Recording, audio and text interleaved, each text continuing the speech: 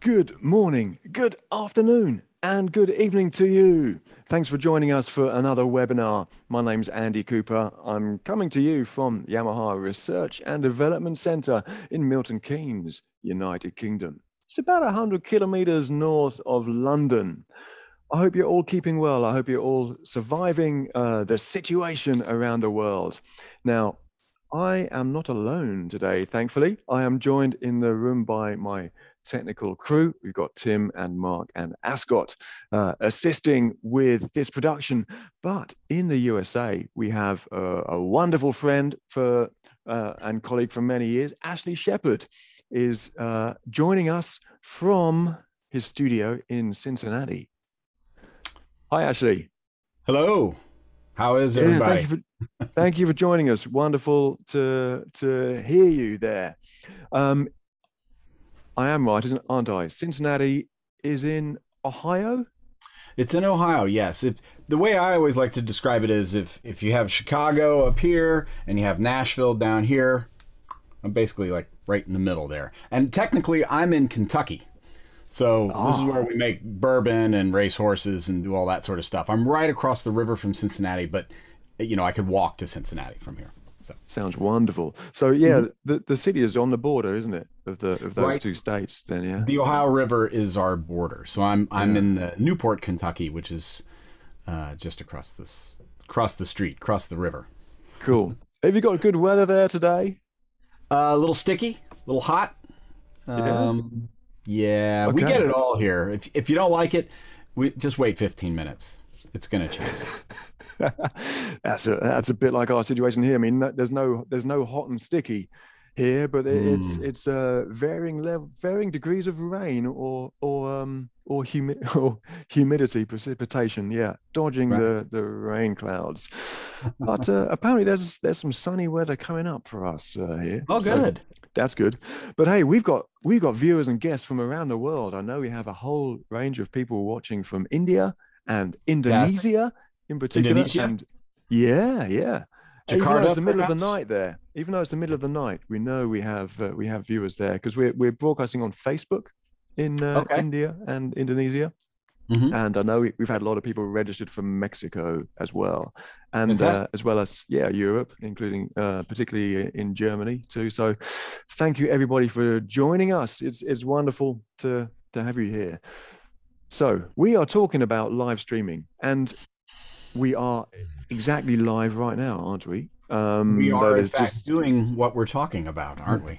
Indeed, yeah. And we got some multi-track music material that we're going to sort of use in our as part of our discussion today. But let's begin by just mentioning what equipment we are using for this. So clearly I've got a Yamaha TF1 mixer here, which I am using with multi-track recording and so on. And I'm actually using a Dante connection from this mixer to our live streaming equipment.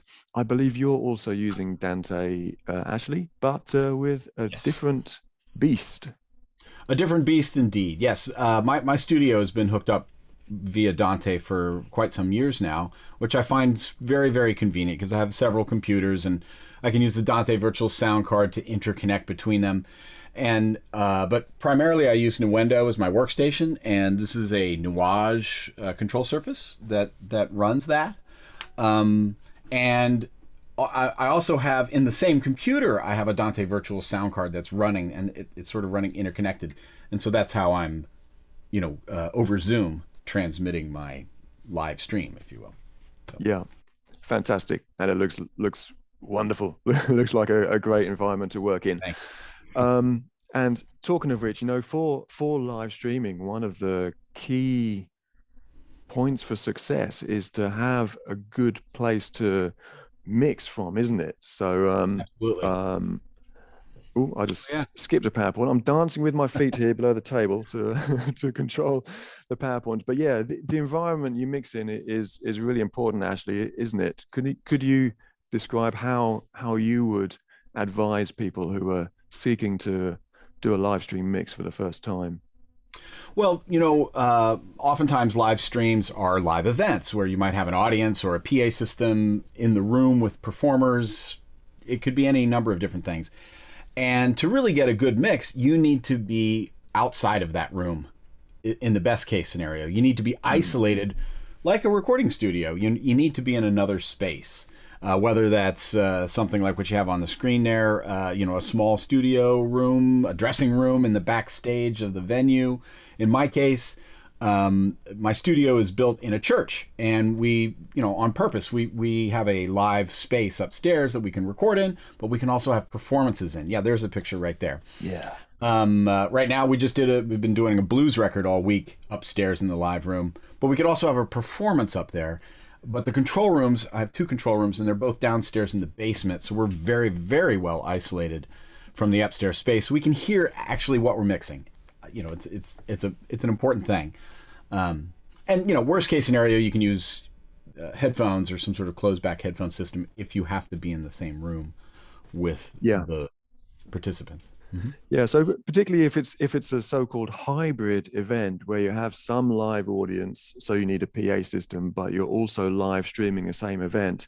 And maybe if you have limited resources, then perhaps you have to have one mixing console to perform the 2 jobs. The mixing desk, half the mixing desk needs to work the PA system, and the other half needs to work the live stream, for example. So actually, a little bit later in this webinar, we'll talk a bit more about a solution where you can use an iPad or a computer to remote control the mixer from a distance, which, it would be highly recommended to find an isolated place to mix. So I have done some live stream mixing, just with these earbuds in, which give you about 20 to 25 dB of isolation, but typically that's not enough, is it? Because maybe let's say a live event is going up to around 90 dB, but in the ambient sound of people's living rooms where they're going to be watching the stream is around 40 to 50 dB. So you have a 40 dB difference in level between what the audience at home are experiencing and what you are mixing in. So you got to find at least 40 dB of gain reduction or isolation to do a decent mix. That's reasonable. Plus, also, when you're in the room with music, if there's any sort of drum set or any sort of big musical items, even orchestral stuff, you perceive sound with more than just your ears, your body. You feel it. And if you're feeling it, that's not going to be transmitted on the live stream. You're kidding yourself. It's all about hearing a true picture of what's actually going out to other people. So there's that as well. Yeah, that makes a lot of sense, Ashley. And I have experienced other people who've done a live stream when I've been in the band, that the loudest acoustic instruments always end up being the quietest on the live stream. Because the person is mixing in the room with the band, they are feeling the kick drum and the bass guitar, so they're not putting it into the mix that much because they think they're hearing it in their earphones, but actually the sound is bypassing their earphones and getting to their inner ear, kind of through their body. So absolutely. So you always have to bear that in mind, don't you? And either learn how to compensate for it or find a quiet place to find a quiet place. That's one of those things with Dante that's great because you can just take a cable and go 100 feet that way. Just get out, or even take it outside to a van or something. Any way you can get outside of the space that you're mixing, that you're recording. Yeah, absolutely. Great.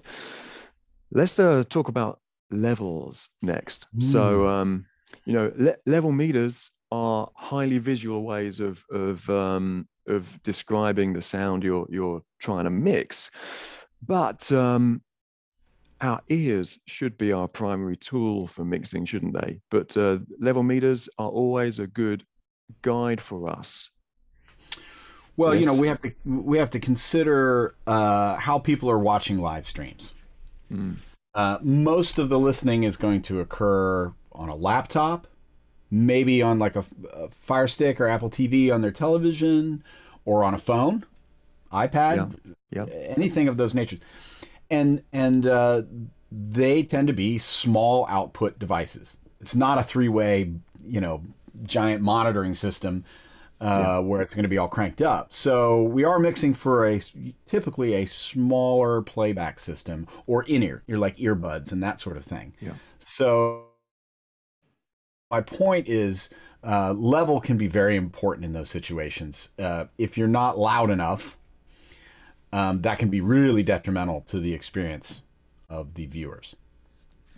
Indeed. Yeah, there are various ways you can get level meters wrong, aren't As there? we found out in our own experience setting this webinar up. Indeed. I mean, Yeah. it's a case Yeah. in point. But We can talk about that for yeah, sure. but yeah, if you transmit your broadcast too quietly, then it gets noisy, or it's difficult to get loud enough for the people listening on small devices at home.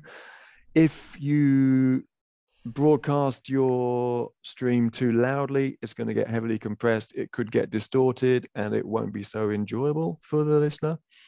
Or Yes. you could have too much variation, couldn't you, between different types of program material? So I've been involved with a lot of house of worship live streams.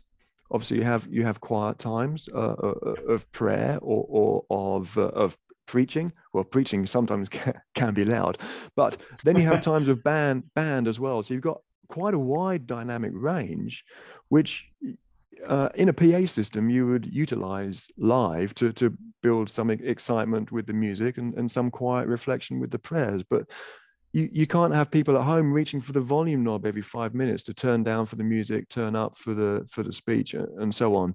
You need to manually make the levels a lot smoother, don't you, when you're broadcasting? Well, we certainly need to build a situation where the best way I can describe it, it's not realistic. It's an illusion of realism. Anybody who thinks that we're going to transmit a realistic picture of what's going on, if you were in the room, that's not going to work. You have to think in illusory terms. So Yeah. even though the quiet section where the preacher is maybe giving a sermon or something like that is quiet, it really needs to be up in volume for a number of reasons. For intelligibility, primarily, and then just to draw people in. Sometimes you turn up the volume of somebody speaking when they're speaking quietly, and it draws you in more. So there is some psychology to it. It is illusory and manipulative. I know that sounds horrible, but that's what we got to do. That's our job, Yeah. is to make the experience engrossing and interesting to the Yeah. viewer. Yeah. Brilliant.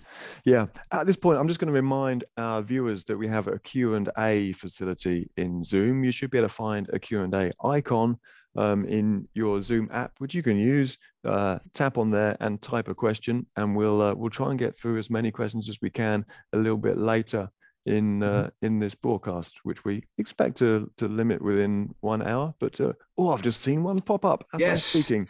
Thanks. Yeah, have the questions coming in, and we'll deal with them in a little bit of time as best we can. But we're talking about level meters for live streaming, and how can we use level meters to sort of make sure our program material is at a fairly consistent level for the listener? Well, there's one concept that everybody really needs to understand, and this will help with the two questions that have already been, or the questions that I see that have already been posed. Dynamic range, and the discussion of dynamic range is what we're here to talk about, essentially. Yeah. And there's two things to consider with dynamic. Well, dynamic range is a whole concept. There's other things to consider, but the two most important things that we're focused on are the peak, the instantaneous peak level at any given point in time, and the average level. You might have heard this called RMS, root mean square level.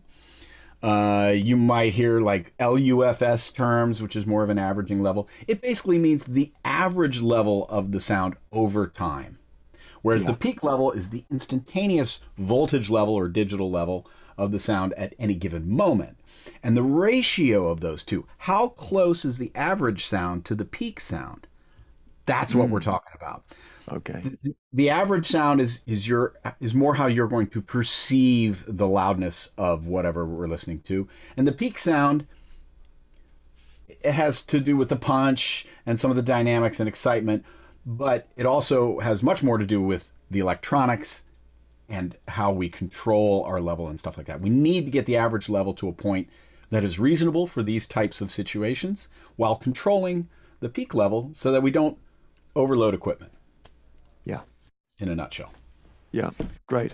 So if we look at a slide I've got here, which just shows the level meters of the TF console I have beside me and level meters that you'd find on a Yamaha analog mixer, an MG series.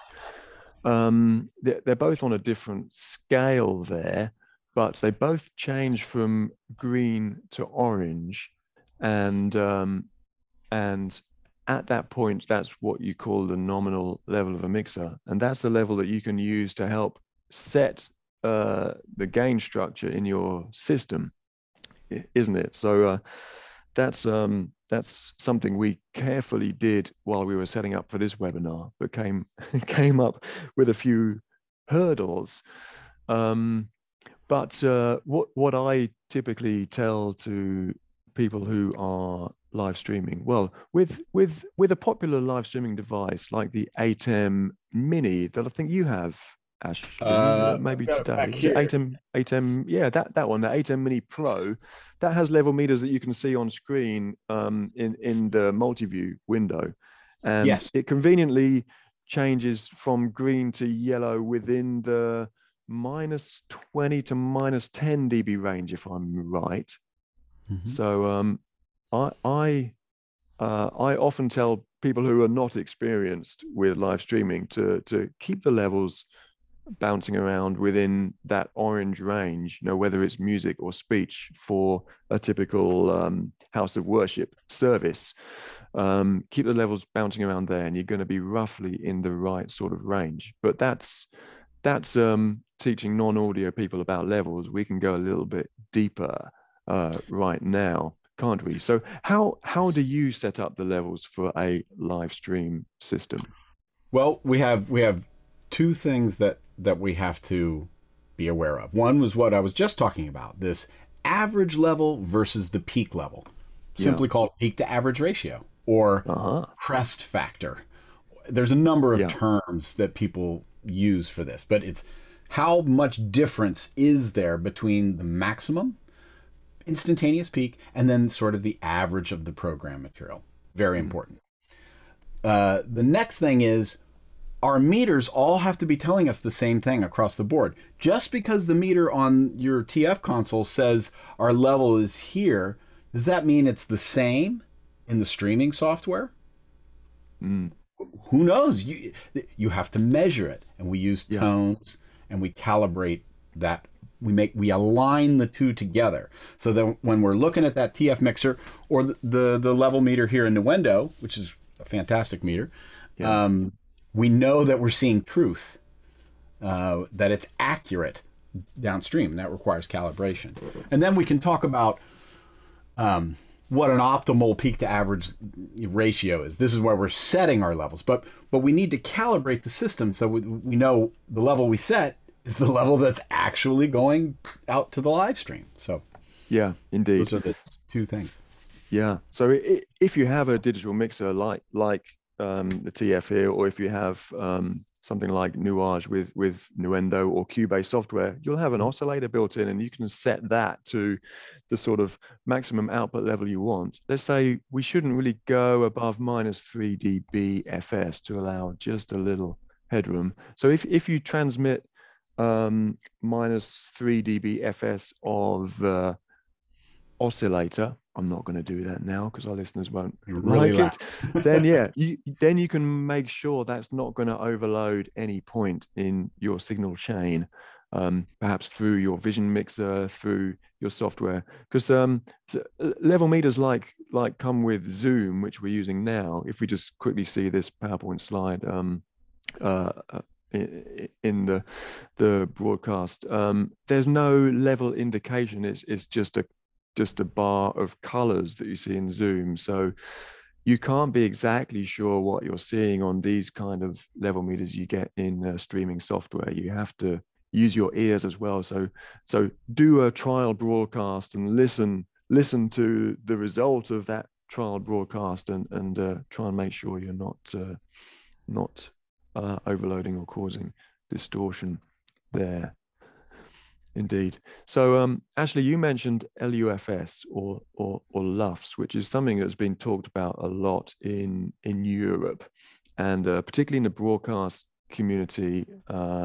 They talk about LUFS, and yeah, that is a relationship between momentary peaks and program averages. And It not it in is broadcast, yeah, it's a definition of peak to average ratio. I mean, yeah, that's what all these metering standards are what's the level over time versus the instantaneous level. This is the core concept. yeah, yeah. So obviously, in a lot of typical TV broadcast, it's drama, it's comedy, it's a lot of speech. There's sound effects, and they want to sort of surprise you from time to time with huge dynamic range. You know, you want to jump out of your seat when you hear an explosion, or you want to be scared when you hear a roaring dinosaur or something, but then you want the intimacy of a whisper and bird song as well. So they tend to use a much lower level of LUFS or a much wider dynamic range than you would want with pop music, for example. So YouTube tend to go for a higher level, also because they are often listened to in a noisier ambient environment. As well, which is another consideration. But I know, Ashley, you prefer to mix with something called the K system when you're mixing music for live streaming. Is that right? Yeah, it's something that comes. I believe it comes with the Cubase Pro, but it's definitely in Nuendo. Bob Yeah, Katz, who's a well-known mastering engineer, came up with the yeah. system, Bob and Katz, hence the K. hence the K. Yeah, And the whole idea was to move the 0 point away from 0 dB full scale, which is sort of it's a weird, misleading number because everybody's like, oh, I want to get to 0. I want to get to 0. Yeah, but that's 0 dB full scale is maximum. That's the end of the road. mm, So the K system says, let's pick another 0 point on the digital scale that's appropriate for the type of material we're working with. For example, K20, theatrical use, classical music, film mixing. It's been the minus. Basically, what it is the 0 point on a K20 meter is 20 dB down from 0 dB full scale. That's all yeah, it is. So K14, the 0 point is at minus 14. K12, 0 point is at minus 12 dB full scale. So we know in digital, because most of the stuff it was based on the digital scale, that yeah, 0 dB full scale is max. You can't go any louder. There are no more numbers available to calculate that level. So that's always the peak. So yeah, all we're working with is where the average is. Is the average at minus 12, minus 14, minus 20? Or in the case of the LUFS meter, it's the same idea. Minus yeah, 23 LUFS. And notice they're similar numbers. I mean, LUFS 13 for YouTube is very similar to K14. yeah, Essentially the same idea. Also on a K meter, and this is very important, you'll see two different indicators. You'll see a peak indicator, which tells you what the instantaneous peak is. And then you'll have this lower colorized meter that shows you where the average level is. And that's what you need to know. You need to see the peak, you need to see the average. And the LUFS has a similar thing, although it's a slower reacting system. So those are the tools you need to get control of your peak to average ratio. Great, great. Boom. So when you're mixing and watching a K12 meter for your music, would you be trying to keep it within the orange zone, kind of the peaks in the orange, or would you allow some peaks in that red zone? Peaks can go all the way up to 0 Okay. certainly for mastering on a CD and whatnot. You know, your idea of keeping it minus 3, just some amount of dB below the maximum is sort of safety, cautious, conservative, and that's fine. But the peak can go all the way to 0. There's nothing Right. wrong with that, but you better have control Yeah. because if it goes over, it's going to be clipped. Yeah. So there's your peak. And then, these meters, the average sound of your song, let's say, hovers around that reference point. If it's the K14 meter, it's 14 dB down from 0, and you'll see the 0 point on that meter. And, your mix is hovering there. Maybe the last chorus is super loud and it goes a few dB above that, fine. Or there's a breakdown verse and it comes beneath that. That's okay. It's just sort of the average. It's a guidepost. Great. And this is really interesting now, isn't it? Because we can now use the same model of metering or level management for live streaming as we can for preparing a song for Spotify or YouTube or Apple Music or whatever, because they all Yep. use a similar system now, don't they? Yes. Yes. And the common parlance today is this K14, the -14 level for these streaming services when we're talking about music. Generally speaking, that is the point we're looking at. That's a good rule of thumb for you to utilize today for YouTube, Facebook, Zoom, sending stuff to Spotify, iTunes. That's a reasonable level. It's on the louder side. It's louder than movies, louder than television, that sort of thing. But it's not. When you get into the K12 and above, that's when services like Spotify will start turning you down. You'll start getting compressed. Things will start to go south if you start to push the level higher than that. So that's what we're aiming for, essentially. Yeah. Higher levels doesn't mean it gets louder for the listener. Always. Exactly. Yeah. It might it starts to sound worse for the listener at that point. Yeah.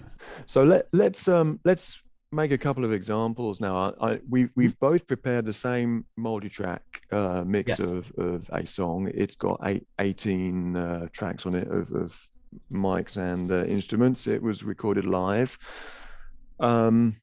So we're going to stream it. You've made a mix and sort of produced it with suitable levels, and we can maybe watch your level meters while you play it out if you share your screen.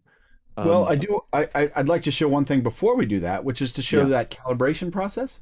Okay, yeah, brilliant. So what does it actually look like? If we're setting levels into streaming software, when you use a tone generator and all that sort of stuff, because I think it speaks to how this is going to work. Does that make sense to show some of that? Sure. Yeah. At the moment, I don't know. Are we in order of what our subject? Yeah. Otherwise, I could do it right after you, but no, you go ahead, Ashley. Okay, so let me see here. I have to share my screen, so let me do that. Yeah. And all right, so here's my. I'm assuming everybody can see this. Here's my Nuendo screen, and let's see here. I need to get to my test generator. Oop, there we go. Saw it there for a second. Here's my test generator. So I'm going to send out a tone, a 1 kilohertz tone at -20 dB, and you'll see it pop up over here. I'm on a K20 meter, just so it'll line up right here at 0. Let's take a look at that. So that's perfectly at 0. Now, I use OBS to stream, so I'm going to bring over OBS's meter, which is quite good. Here's OBS meter. You can see my talkback mic is coming through. Okay. And it's hovering around -8 here. Here's -20. Let's see what happens when I turn this tone generator back on. Just give me 1 second. Yeah. And turn it back on.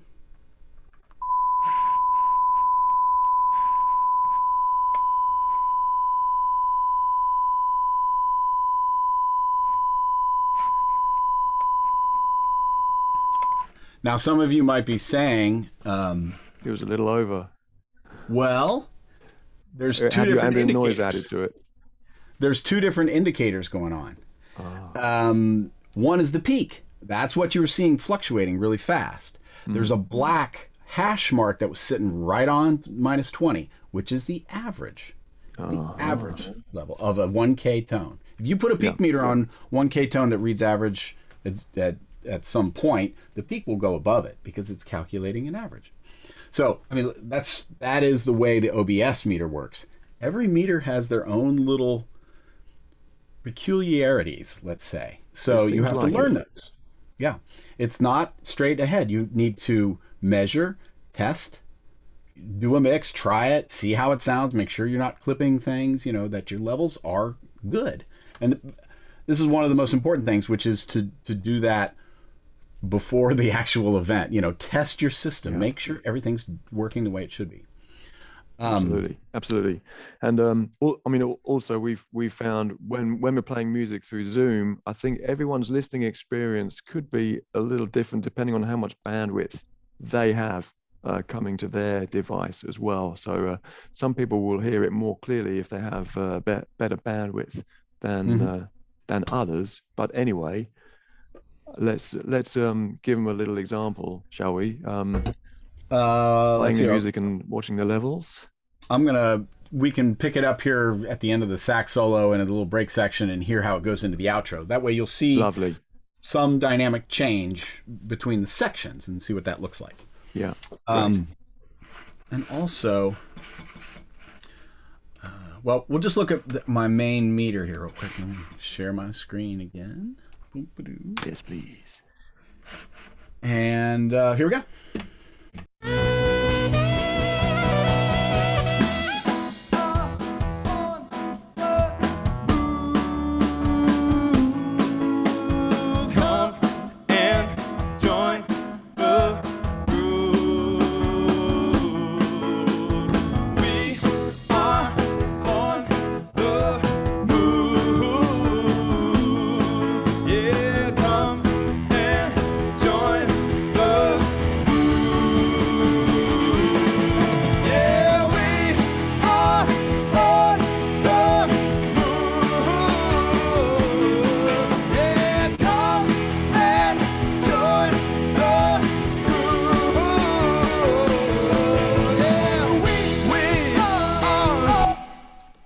Okay. Thanks, Ashley. I'm mixing loud, just so you know. I'm pushing it Yeah, probably too much here. I've set this mix up and I keep playing around with it and stuff. On my meter, the max RMS level was 8.9. That's up there a little bit. My peak never went above about a half dB down because that's where I have a brick wall limiter set. So I'm pushing a little bit. We'll show examples of when we pull it back a little bit, when we take the gas down, and yeah, what that sounds like, and then when you start pushing it more, what that sounds like. So. yeah, yeah. Indeed, yeah. I've set up an example here on my TF mixer where I have a DCA level control, which is controlling how well all of my band is on one DCA fader. A DCA is a digital control attenuator, so it's just a fader that's adjusting the level control of the whole mix. But the whole mix is going to a multi-band compressor, uh, which is acting as my sort of soft limiter. So this mixer has multi-band compressor that you can insert on a aux bus, and you can send all your inputs to the aux bus and then the aux bus to the stereo master. So the DCA is adjusting all the inputs, and they go into that aux bus post fader. So the DCA adjusts the level of them all going to the compressor before the mix goes to the live sound. So if I go to my groups here, this is my overall DCA here, but I've actually got it on a custom layer, so you can do that on this desk. So on my custom layer, I can see most of my inputs here. I've got my aux here, which if I select, then I can see the multiband compressor on the screen there. And so the DCA will adjust how much goes to the compressor, and you might just be able to see how much gain reduction happens when I push the DCA up loud. So let me just play this, play you sort of the same clip of music. I'll start off at with the DCA at 0, then I'll push it up to 10 so it really compresses a lot, and then I'll take it down to -10 and we'll hear it so that there's no compression at all, and then I'll bring it back to 0. Probably everyone hearing through Zoom won't hear so much level change as I hear myself in my earphones, hearing the sound that's coming out of the mixer. But it'll give you an idea of what what goes on, what happens. So here we go, a bit more music, and I should mute my mic while we're doing that.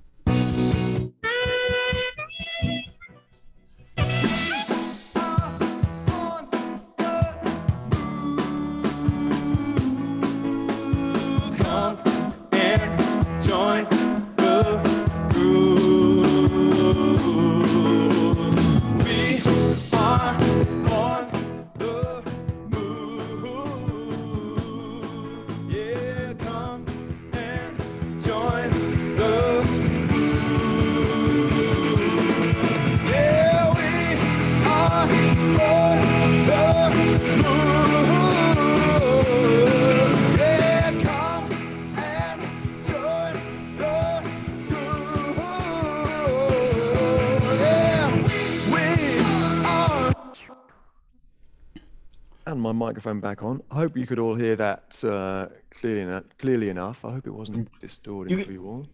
You have all original sound on, right? I was realizing I had turned mine on before, but just making sure that we all have that turned on. That's another good tip, isn't it, for Zoom, having original sound on. Yeah, I'm sure we do have that on. It turns off all that nods from the back of the room. Yeah. Yes. Okay. Good. Yeah. I always have to. I forget sometimes to turn on original sound in Zoom. That's one of those key components. Yeah, and put the echo cancellation to minimal as well, and obviously make sure your loudspeakers aren't close to your microphones either. Otherwise, you get a lot of echo and possibly feedback. So anyway, that gives a kind of example, but let's briefly mention the problems we had here when setting up our levels. So we're going from Dante. Yeah, it is a calibration issue. So we're going from Dante, from our TF1 mixer, to a digital vision mixer, and it has level meters on a screen, which we realized were lying to us somehow.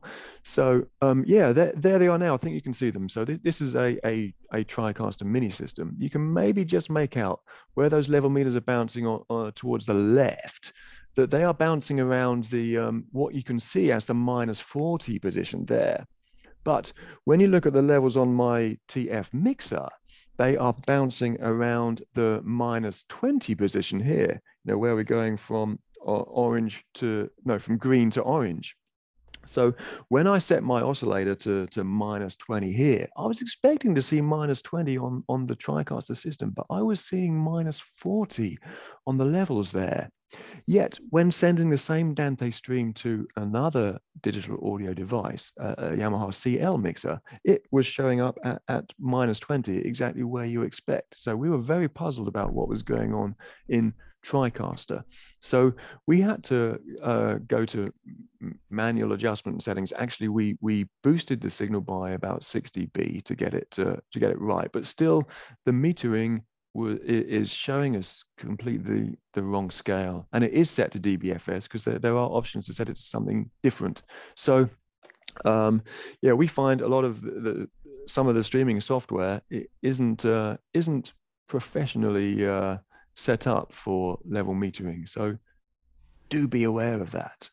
It's a bug. So, yeah, they might not be the audio engineer, whoever's working a TriCaster, maybe they don't have somebody who understands the DB full scale system and how it works. Yeah, it seemed to me that -20 was their zero, was max, because if we exceeded -20 on your TriCaster meter, it was clipped, it was all dust. It was turned a little crunchy.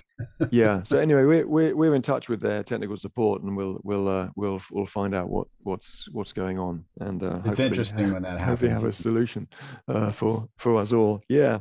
But that's one hurdle. Now I can see we've got like 30 or more than 30 questions here. That's going to be a lot to get through in a bit, but also we got a few more bits of content to get through. So maybe we've spoken enough about level meters for now. One thing that yeah, go on, Ashley.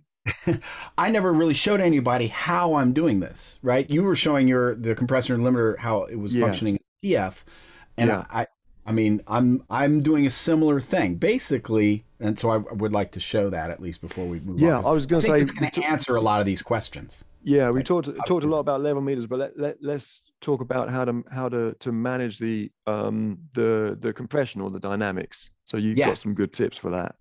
yes. Well, essentially, we have to do some master bus processing, and there are two tools that we can use. One is a compressor, and the other one is a limiter. The limiter can control that peak output, like a brick wall limiter, which is what I'm using in Nuendo at the very end of the mixing chain. And then ahead of that, I'm using a compressor. And basically, that allows me to adjust that average level. If I compress the signal more, I'm bringing up the average level of the signal, which of course will also bring up some of the peaks as well. So it's a two-stage system. If you compress the mix bus to help bring up that average level, and then put a peak brick wall peak limiter after that to control the final peak level, so it never exceeds, maybe -1, -2 dB full scale. That's how you control peak to average. Pretty simple. So Yeah. I'm going to play a little bit of it, and you'll see I've been driving the compressor pretty hard, but at least you can see what that looks like in the plugins in Nuendo, and then we can great. But hey, it's pop music. We've come to love it with compression, haven't we? So, Everybody loves the limiter too. People don't yeah, realize it. The limiter is awesome. Let a me show well-used limiter can be very handy. It's awesome. All right, so back over here in Nuendo. Here's my brick wall. I'm using the standard plugins in Cubase, or Cubase Nuendo, so people, these are not esoteric, crazy plugins or anything.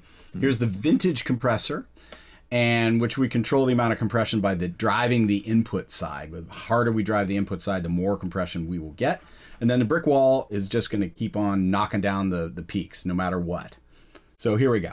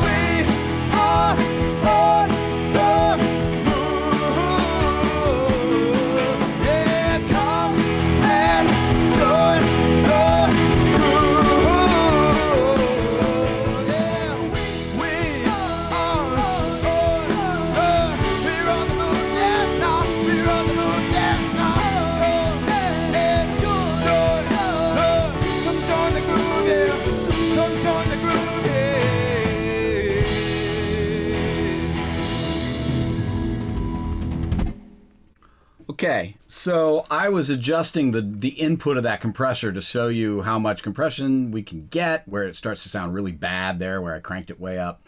But that brick wall limiter just kept on knocking down the peaks no matter what. That was a lot. 10 dB of gain reduction on a limiter is a lot.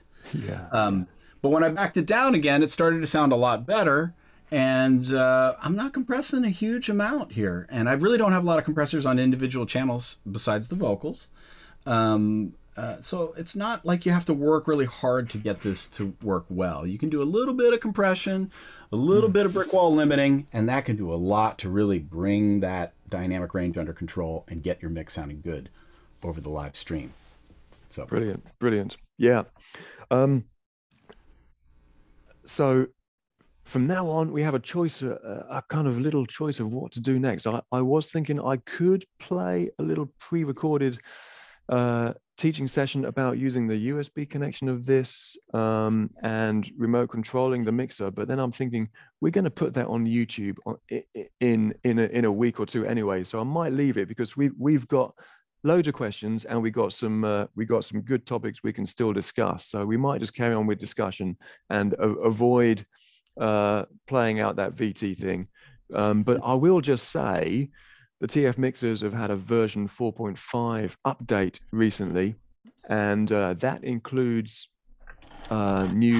new abilities with the USB output. So you can use USB output 1 and 2. You can have it to be the stereo master if you want, or you can have it to be the matrix output of the mixer. So you can stream then directly from the mixer through USB to your computer and to the outside world. Previously, the channels 1 and 2 on USB were the direct outputs of inputs 1 and 2, which great for multi-track recording, not so good for live streaming. So now we can choose to live stream directly from the stereo mix or from a matrix. You can send the stereo mix to a matrix, and then on a matrix you can add some extra EQ, or you can add delay, so you can time align it to your video within the mixer rather than having to do it in some other software. So that's a tip. Look out for a video on Yamaha's global YouTube channel about that, and I hope you guys don't mind waiting to see that rather than seeing it now, because we've got you here for a limited time, Ashley. Though, by the way, I was trying to answer some questions online there real quick. The one guy was asking. Oh, well done, well done. That video. Well, I'm doing my monologue. Great. Yeah, but this whole webinar should also be archived on YouTube as well in a little while. So tell your friends where to find it on the Yamaha Global YouTube channel. But Ashley, if I may interrupt your typing there, is there some advice we can give about like using high pass and low pass filters? Well,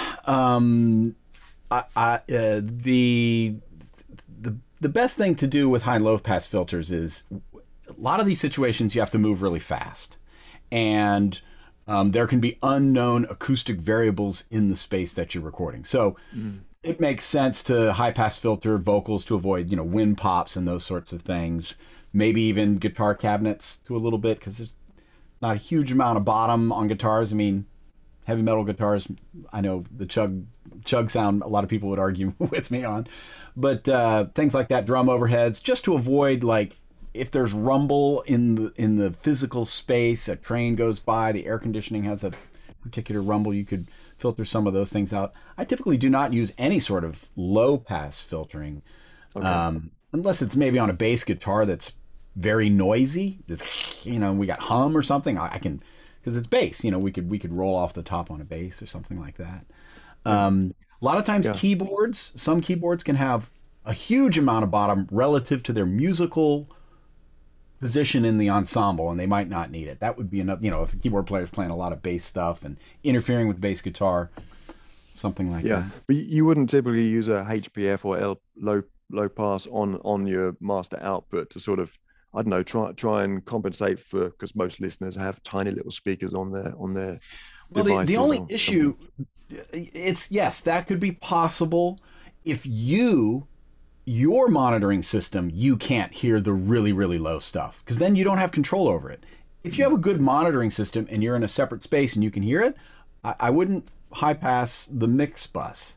If you can't hear it, you're in with headphones, you don't know what's going on, it's not going to be possible for you to control that, then maybe filtering out below 40, maybe 50, just to avoid things that you can't have control over. That might be a reasonable thing to do. I try to avoid it if you can, but yeah, because anything over about 40 hertz starts getting into the frequencies used for bass guitar fundamental notes, or the low notes on the piano. Yep, absolutely. So you're really starting to get into musical material when you get above 40 hertz. Depends on the slope of the filter too. A more gentle slope can be, if you're doing something without knowing what's going on, 6 dB per octave, gentle, would be where I'd go. And I know you have some good advice about using ambient mics kind of rather than reverb as well when you're mixing a live stream in a good room. Well, I've done a lot of work with Peter Frampton, who's a famous old guitar player. I don't know how many of the young folks will know him, but he's very famous for live records, and he always instilled in me the concept of feeling like you're there. And the best way to do that is with the live mics, especially if you have an audience, because you hear the participants in the room, you can feel like a participant in the room.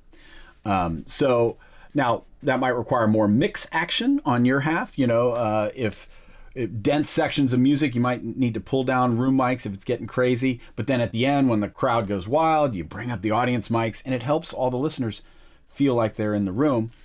And if the room has good ambient characteristics, there's no better reverb in the world than the room itself that you're in. It's cohesive psychoacoustically. It matches our visual expectations with what we hear. We're very good at understanding the acoustic environment. So room mics are the way to go, especially if you have an audience and you want to catch reactions and all that sort of stuff. It's, yeah, if you got the channels, put some room mics out there, or, point them out in the audience and turn them up. Yeah, I think a key thing is to match the sound to the picture, isn't it? To make it so the sound is cohesive with the vision.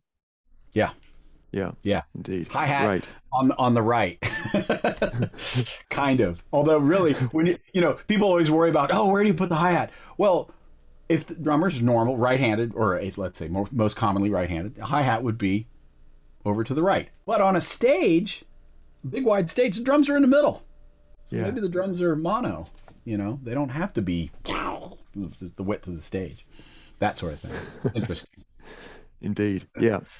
Let's go through some questions, because we have a large number of them here, don't we?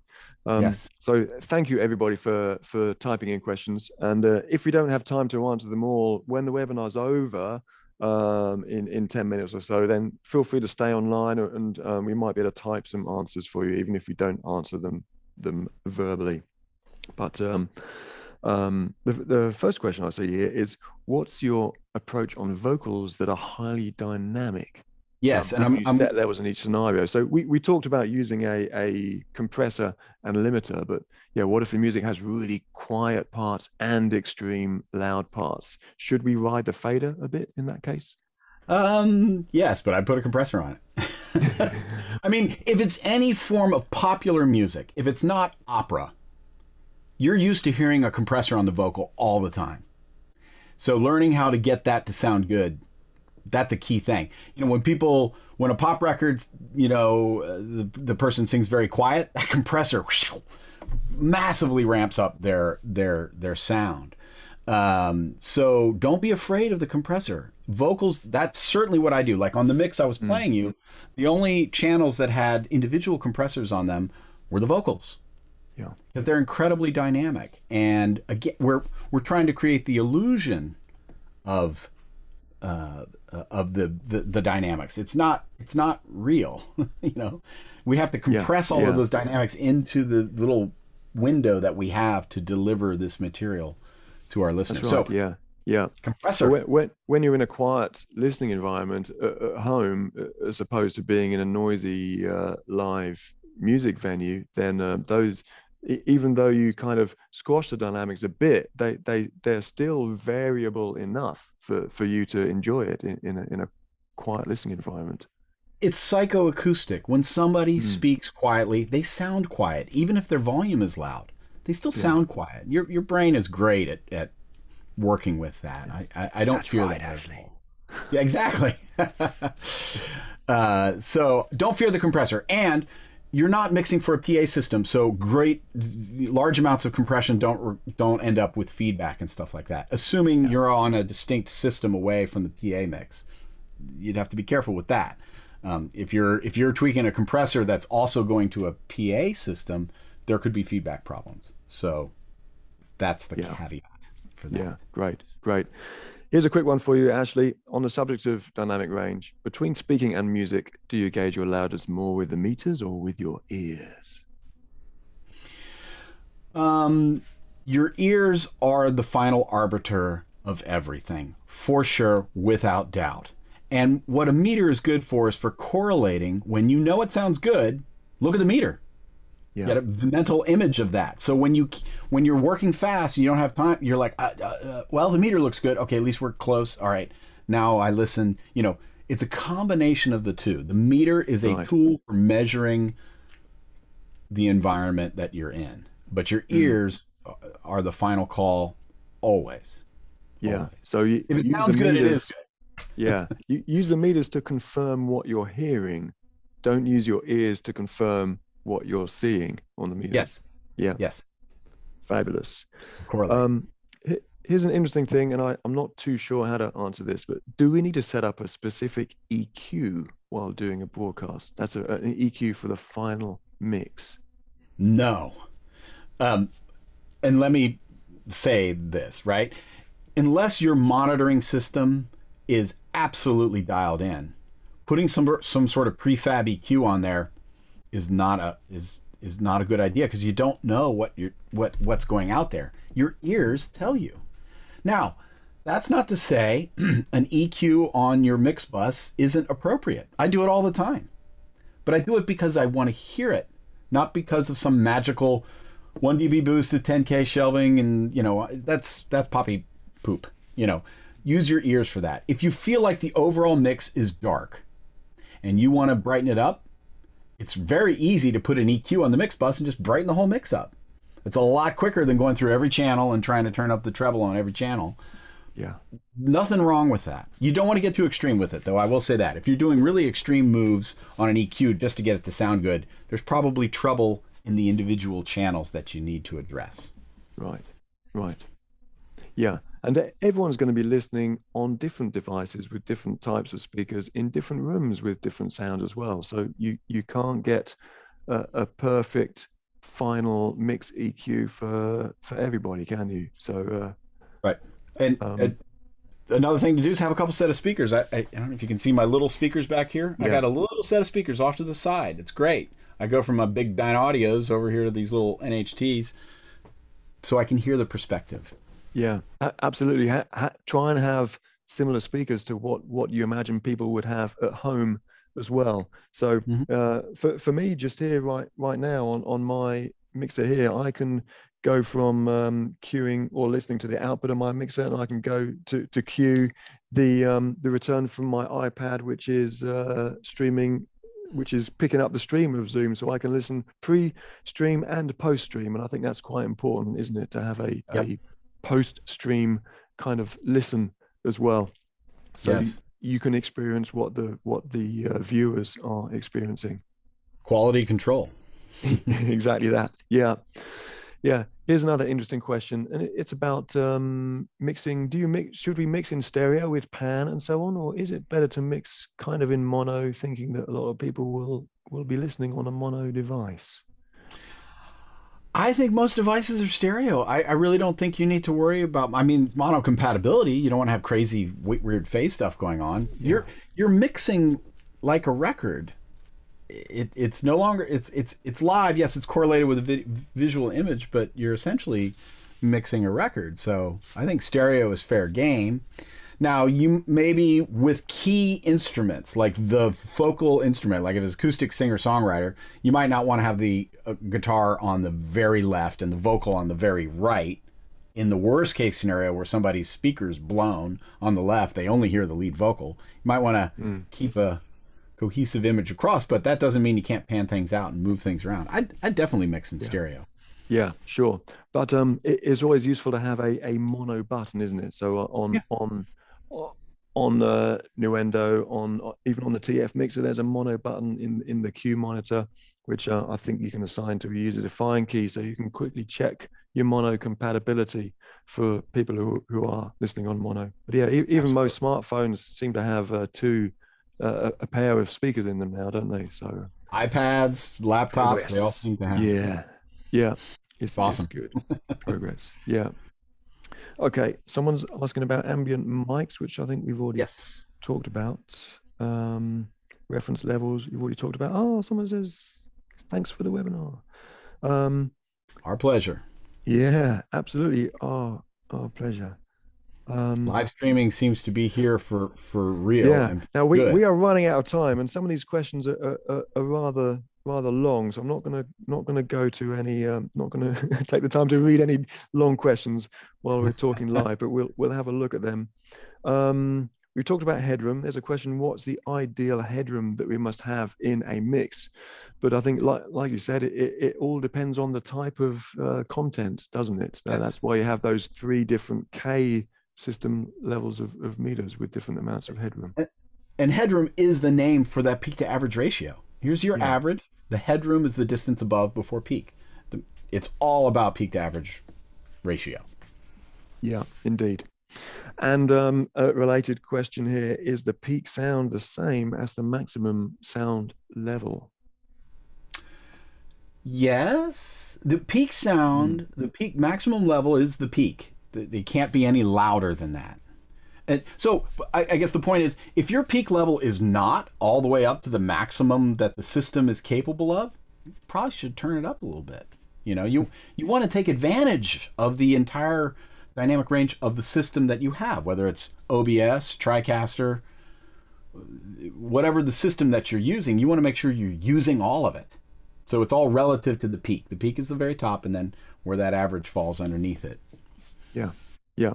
As long as you do allow a nice bit of dynamic range as well, and don't just slam everything up to the Yeah. up to the peak as much as possible. I Yeah. mean, I'd say that the 14 dB is sort of your minimum amount of distance. Yeah. 14 is good, and lower is, for more dynamic material. Yeah. Okay, I think one more question, and then we'll need to end. But it's been a wonderful webinar. Thank you everyone um for your collaboration and cooperation and questions. We've had over 50 questions. That's been awesome. That's We way got a more lot of than we can typing to cope do. with this time. We'll have to do a part two webinar sometime about this, Ashley, to It, fit in all the extra content. But one it's a thing big here, subject. yeah, when using a limiter, does it introduce any artifacts to the produced Sure. sound? Of course. You don't want Yeah. you don't want to be limiting more than 3 to 5 dB. When you start pushing Mm. over 5 dB of instantaneous limiting, you're starting to sound like distortion. It can get into distortion. So yeah, artifacts for sure. Each limiter has its own characteristics. Some limiters sound better on certain material than others.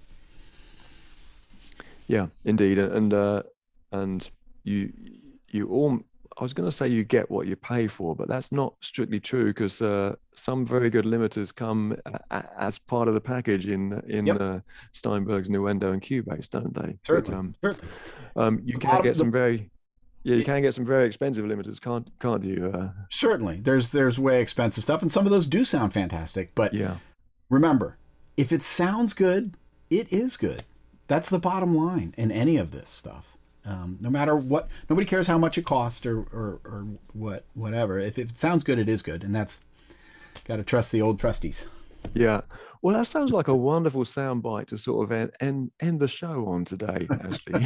If it sounds good, it is good.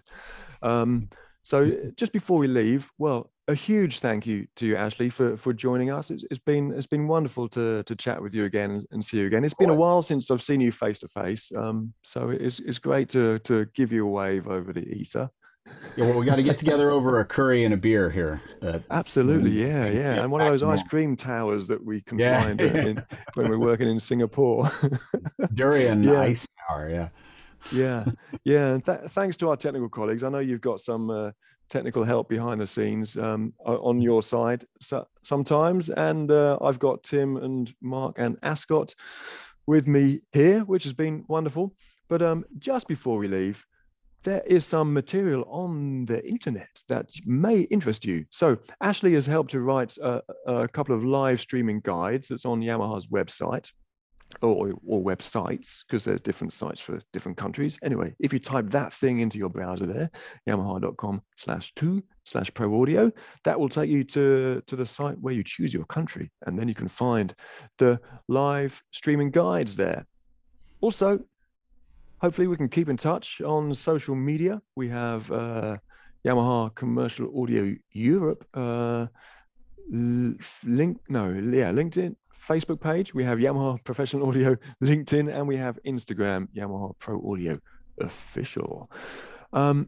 And this webinar archive should be appearing on the Yamaha Global YouTube channel sometime soon. All our previous webinars are there as well. And the video that I was thinking of playing you today about the TF version 4.5 upgrade, that will appear on YouTube sometime soon as well. So you'll be able to catch up with all that data. But that's it from us. We shall leave you all to make waves in a few minutes. But thank you for joining us. And yeah, like I said, if you have a question that's not answered yet, then stay online, and I'll try and get through them and type some answers for you. Otherwise, maybe we'll see you in the next webinar, which yeah, we'll get planning straight away. Okay. Thank you for joining us, everyone. Thank you, Ashley, and My pleasure. take care. Yeah, take care, and see you again soon.